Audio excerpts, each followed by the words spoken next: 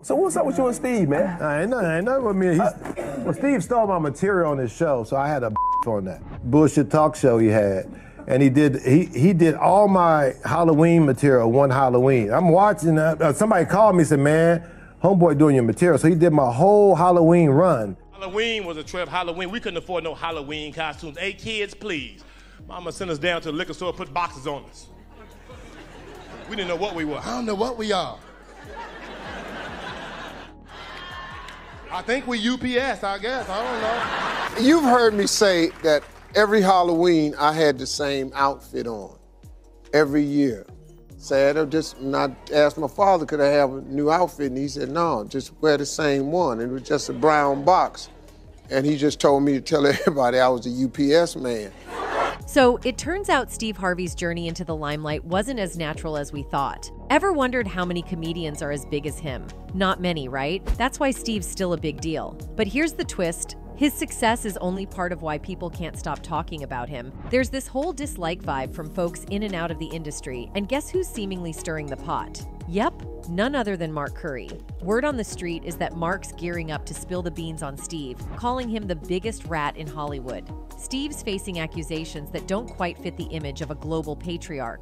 Some say his rise to the top isn't as straightforward as it seems, with rumors of him swiping material from other comedians, including Mark Curry. Looks like Mark's had enough and is about to drop some serious receipts on all of this drama. Mark's supposed evidence suggests that Steve's been up to some questionable stuff for a long time, even screwing over people he used to call his industry brothers. We're peeling back the curtain on the real Steve Harvey, according to those who've had first-hand interactions, like Mark Curry. Quick heads up, if you are a Steve Harvey superfan, get ready for a reality check because this guy might not be the hero you thought. So grab your popcorn, we're diving deep into the nitty-gritty details. So here's the scoop. Comedians really don't like it when someone swipes their jokes. And guess who's gotten on the wrong side of quite a few funny folks? Yep, our man Steve Harvey. In the wild world of showbiz, especially comedy, things can get messy real quick. Celebs borrowing each other's art, or in this case, straight up stealing jokes, it's like a comedy minefield. Mark Curry is making some noise, putting Steve Harvey on blast for allegedly lifting his material on a very public stage. Mark Curry, the comic who rocked the industry early on, is pointing fingers at Steve Harvey, claiming Harvey's not the stand-up guy his brand makes him out to be.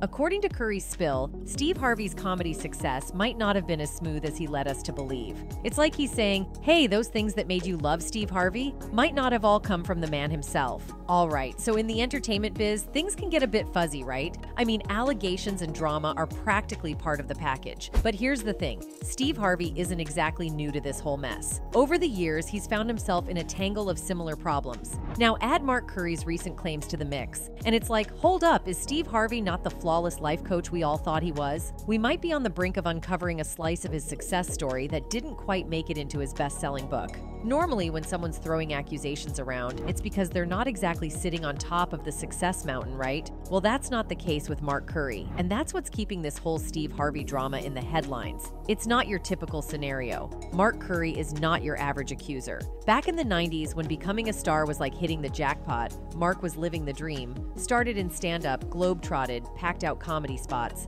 the whole 9 yards. Now, he has taken aim at some big shots in the entertainment game, calling them out as nothing but joke-stealing frauds. And guess who's in the spotlight first? Steve Harvey. So, in a couple of recent chats, Mark spilled the beans, claiming that Steve Harvey straight up recycled his material for jokes on his shows. And this isn't a new beef.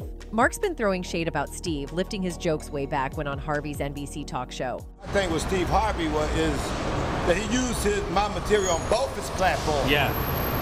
After I talked to him, I saw him at Def Jam, I went up and talked to him, I said, man, you're using my material. All right, so there's this explosive video, and it's got Steve Harvey and Mark Curry tangled up in some serious comedy. Mark's claiming that Steve, who used to host Little Big Shots on NBC, swiped not one, but 2 of his jokes. And get this, Mark says he already confronted Steve about it in the past, but the alleged joke thievery kept happening. Mark Curry says that you're still stealing his jokes. Hey man, listen to me. Yeah. Now this, I'm getting sick of this right here. Yeah. Mark Curry need to grow up. Now, Mark, who's 62, spilled the tea to TMZ, saying that Steve jacked his Halloween bit, a personal story about growing up. but Steve wasn't having any of it. He straight up denied the accusations, saying Mark couldn't even name the supposedly stolen joke. Things got heated real quick, with Steve telling Mark to get a life and get a career. Steve went on a rant, saying he hasn't stolen a joke in 35 years and dared Mark to name the joke he's talking about. He even threw in a grow-up man for good measure. But here's the kicker, Mark wasn't just making stuff up. The comedian came armed with receipts, proving his point and turning up the heat in this comedy feud. Mark Curry took his beef with Steve Harvey to Instagram and dropped some serious receipts in a video that's now deleted. Basically, he called out Steve for allegedly stealing a bunch of jokes from him for his show. In this video, Mark compared an episode from his 90s sitcom, Hanging with Mr. Cooper, where he talked about rocking a brown box as a UPS costume for Halloween. Surprise, surprise, Steve made the exact same joke in a 2015 episode of his show. The same Steve that went to go watch Mark Curry do his whole sitcom and then stole everything Mark Curry had. And here's the kicker, other comedians like Cat Williams jumped in and had Mark's back. In a recent interview, Cat even called out Steve Harvey for supposedly swiping material from Mark Curry. Now, Mark Curry isn't the only comedian who's had a run-in with Steve Harvey. What's interesting is that Steve started out with a crew, doing the whole comedy thing and making people laugh on stage. But then, he went solo and became this huge sensation with various TV shows. The catch? Along the way, it seems like he might have stepped on a few toes, including those of his comedy comrades. And we're not just talking about any group here. It's the original Kings of Comedy, featuring legends like Bernie Mac. Now, if you were around for some good laughs in the early 2000s, you probably caught wind of the original Kings of Comedy show. But if you weren't, let me tell you, whatever you think you know about Steve Harvey's story might just be the tip of the iceberg. There's more to this comedy tale than meets the eye. All right, so let me take you back 2 decades when Steve Harvey and his crew rocked the comedy world with the original Kings of Comedy tour, earning themselves a solid spot in the Comedy Hall of Fame. It was a game changer, breaking records and basically shaping the comedy scene we know today. The squad included D.L. Hewley,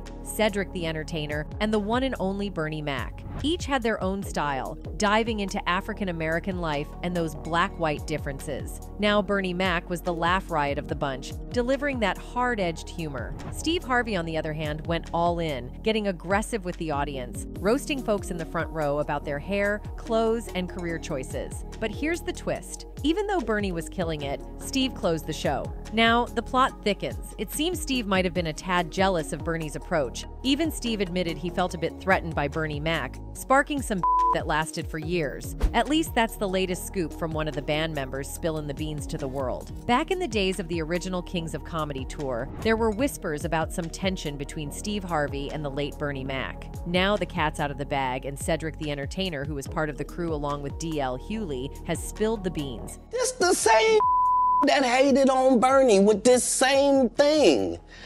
I didn't want to be a movie star. No, you couldn't be a movie star. When he got Ocean's 11, Steve had reached out to the producers and said he thought he would be a better fit and tried to get the part and blah, blah, blah.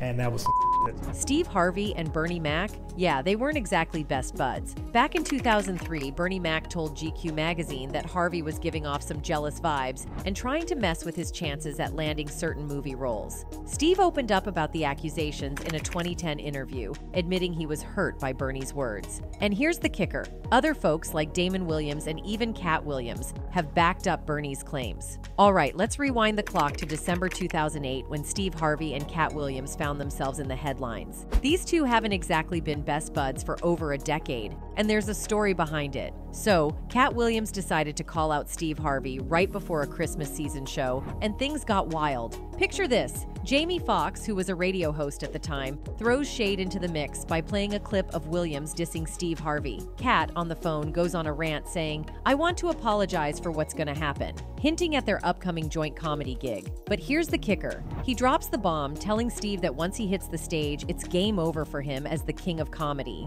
Steve Harvey then calls in, baffled by the whole situation. He tells Jamie and the crew, "I've always been cool with Cat," explaining that back in LA, he didn't even know who Cat Williams was. Imagine that, Steve Harvey asking, "Whoever Cat Williams is, call me." So, Cat Williams didn't hold back in a recent interview, laying into Steve Harvey. Cat straight up called out Steve for supposedly being jealous of Bernie Mac, spilling the tea on their years-long According to Kat, Bernie felt Steve was trying to mess with his movie roles, even attempting to snatch a role in Ocean's 11, creating major tension. The same Steve that went to go watch Mark Curry do his whole sitcom and then stole everything Mark Curry had. This the same that hated on Bernie with this same thing.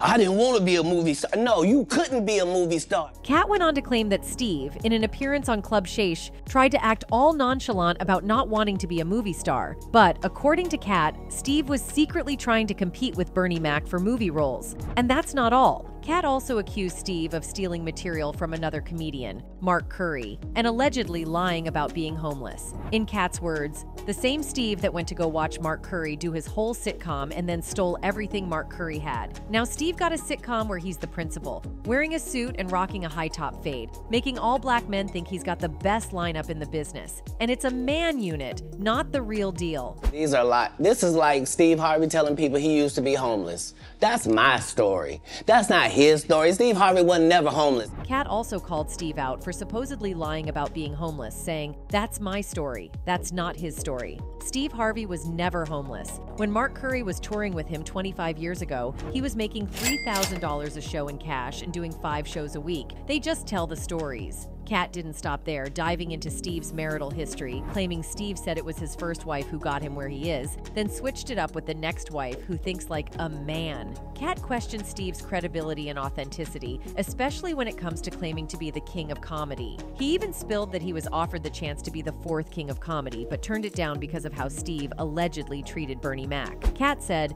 "Because the whole time Bernie was here, you were acting like you were funnier than him. You stop it. That man was funnier than all of y'all." Kat's not holding back, calling Steve out on his claims and keeping it real about how comedy works. Alright, so Kat Williams isn't the only one who's had an on-air tiff with Steve Harvey. Recently, Monique turned the tables during her appearance on Steve's show, making it clear that she wasn't there just to be in the hot seat. Monique, with her comedic charm, took charge of the show and spilled some industry tea involving her and the host. She didn't hold back, revealing how she felt like she got thrown under the bus for speaking her truth. But it wasn't just Steve Harvey catching heat on air. Monique threw shade at a couple of other big names in the industry, mentioning folks like Oprah Winfrey, Tyler Perry, Lee Daniels, and even her brother Steve. She made it clear she wasn't backing down and that she wasn't in the wrong. So, a while back on Steve's show, Monique dropped some truth bombs about her struggles in Hollywood. The Oscar winner revealed how she got labeled as difficult and blackballed in the industry because she dared to ask for more pay during the Oscar publicity campaign for Precious in 2009. She didn't hold back, saying, "I said no to some very powerful people." For context, back in 2009, Monique had a plan to do a press tour for the movie Precious, co-produced by Oprah and Tyler Perry. They wanted to ride the wave of her Oscar nomination buzz, but here's the kicker. They weren't planning to pay her for the tour, and she was already drained from filming. Monique decided to skip the tour and take a breather with her family. Seemed like a straightforward call, and everyone seemed cool with it. She said, "Oprah, I'm doing a talk show, I'm doing a comedy tour. I have a husband, and I have babies. I have a little bit of downtime, and I am going to take advantage of it. So I'm not going anywhere because I'm not obligated to go anywhere. I've done my part." So we mutually agreed to disagree. That was it. Next thing I know, I am considered difficult and hard to work with. Fast forward a few weeks, and bam! Media stories start popping up, painting Monique as difficult to work with. Suddenly, no one wanted to cast her, despite her winning an Oscar for her role in Precious. Imagine seeing all your hard work go down the drain. Monique started putting 2 and 2 together, realizing someone was out to get her. In a recent chat with The Hollywood Reporter, she spilled the beans that Precious director Lee Daniels admitted she got blackballed for not playing the game. Monique's even called out Oprah and Tyler Perry, asking for an apology that, as far as we know, is still MIA. With it. She said, "If you don't want me to have your brother on the show, I will cancel the show. No show will happen.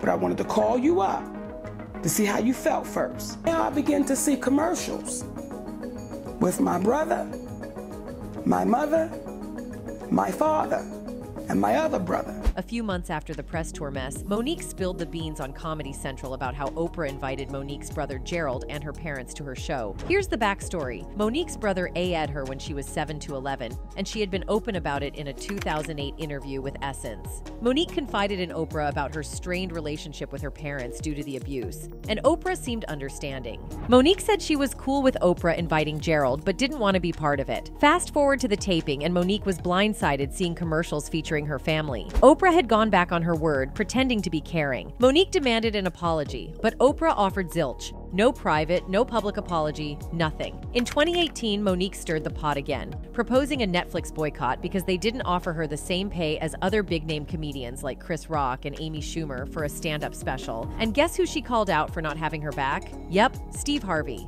She confronted him about a comment he made, saying she had burned too many bridges, and she didn't hold back on how hurt she was. But surprise, surprise, Steve didn't seem to care much about Mo's feelings. It left a lot of people surprised because the Steve Harvey they saw on TV didn't match up with this real-life drama. And as it turns out, that was just the beginning, with Steve stirring up controversies one after another throughout his time in the limelight. So Steve Harvey's been basking in the limelight for ages, winning over not just co-workers and industry folks, but the whole public. He was the morning show guy, and even now, he's a face you'd recognize in almost any room. But turns out, the sweet image he puts on screen isn't the real deal. Behind the scenes, he's apparently quite a pain to work with, and folks have had enough. It's not just a little workplace annoyance either. Reports spill the beans on a memo Steve sent to his staffers that's made people see a whole different side of him. Let's just say the news about his work relationships is raising some eyebrows, and not in a good way. Sometimes it's better not to know the nitty-gritty details, and this might be one of those times. But hey,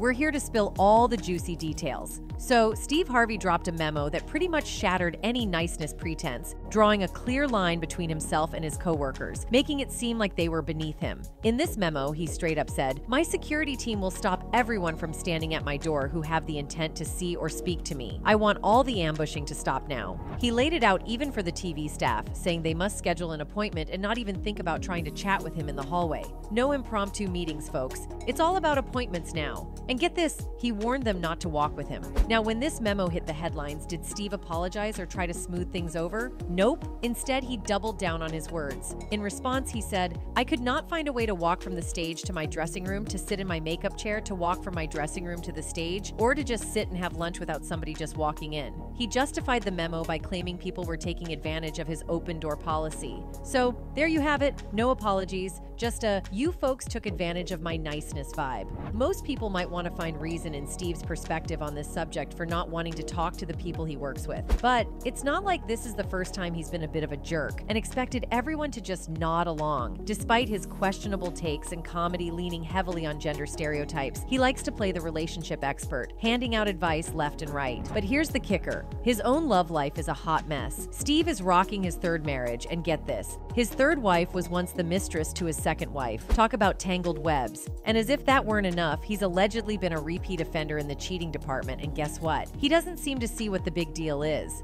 Oh no, he tried to justify it, but here's the twist. According to Steve, men can cheat because there are plenty of women ready to jump into their arms. Yeah, it's as cringeworthy as it sounds. If you connect the dots, it seems like Steve might be living by these very words, especially considering his history with marriages. All right, let's rewind to 1981 when Steve Harvey was still hustling to make a name for himself. He tied the knot with Marcia Harvey, but things took a rocky turn. As Steve worked on his comedy career, rumors flew about him cheating on Marcia and leaving her while she was expecting their third child. The couple eventually divorced in 1994. Marcia, however, kept things low-key and focused on her own life, even publishing a few books. Then, in 1996, Steve went down the aisle again, this time with Mary Shackelford, a makeup artist. The rumor mill hinted that their relationship might have started while Steve was still married to Marcia. Talk about a serial cheat. Steve and Mary's marriage lasted for 9 years before they called it quits in 2006. Mary, usually tight-lipped, stumbled upon a private letter from Steve's mistress, causing quite the stir. She spilled the beans in a 2017 interview, claiming Steve cheated on her multiple times, even with his current wife, Marjorie. Noticing a pattern? Adding fuel to the fire, Mary accused Steve of physical aid during their marriage, which Steve vehemently denied. In 2017, Mary leveled various accusations against the famous TV personality, including emotional distress caused by his interference in her custody dispute. She sought a hefty $60 million in damages, but the case was eventually tossed out. So, after Mary's accusations caused quite a stir, the media jumped on the bandwagon, stirring up a whole lot of trouble among Steve Harvey's fan base. People were split. Some defended Harvey, questioning Mary's motives, while others were disappointed and even angry at the renowned TV host. In an interview with The Hollywood Reporter, Steve Harvey himself addressed the charges, slamming the lawsuit as ridiculous and denying all the claims made against him. He went on to suggest that he believed the lawsuit was just a ploy to squeeze money out of him. They call her the green-eyed. She's been seen everywhere with Steve. But hold on, the alleged cheating saga doesn't end there. Recently, Steve and his current wife, Marjorie Harvey, found themselves in the midst of another scandal. Podcaster Tasha K spilled the tea on Instagram, claiming that Steve was allegedly cheating on Marjorie with his private chef, the so-called green-eyed monster. This chef had been spotted everywhere with Steve, and Tasha accused him of being unfaithful in his marriage to Marjorie. Breaking away from years of keeping their relationship out of the gossip mill, Steve Harvey, the TV host and comedian, is now facing allegations of infidelity with his private chef. Tasha K spilled the beans on her podcast, Unwind with Tasha K, stating that she got wind of information about the 66-year-old entertainer and his beautiful private chef, who was allegedly hired as his vegan mistress. Now, you'd expect some sympathy for Marjorie as the apparent victim, but it seems the public isn't entirely convinced she's a saint herself. Over the years, rumors and allegations surrounding the couple have hinted that all might not be well. Sources even spilled details about Marjorie's less-than-savory past that surfaced several years ago, adding more fuel to the rumor mill. Backtracking a bit, sources spilled the beans on Marjorie's past a few years ago, with rumors resurfacing in 2017 that dubbed her Lady Heroin. The online nickname came from Marjorie's previous marriages to two dealers, particularly the first, Jim Townsend, a reputed lord in Memphis. Whispers even hinted at Marjorie's alleged involvement in the ring, with authorities supposedly threatening her arrest if Townsend didn't cooperate. While this is part of Marjorie's history, it has cast a shadow over her marriage to Steve Harvey, with critics pointing to it as evidence of Steve's hypocrisy. Pair that with allegations of Steve's infidelity, especially in his past marriages, and it's a recipe for some serious scrutiny. With each passing revelation, Steve's life out of the spotlight appears darker, and he might be inching closer to losing his fan base. The big question now is whether more comedians will step forward, like Mark Curry, alleging theft from Steve, or if this will just be another passing storm. What are your thoughts on this ongoing saga? Drop a comment and we'll catch you in the next video.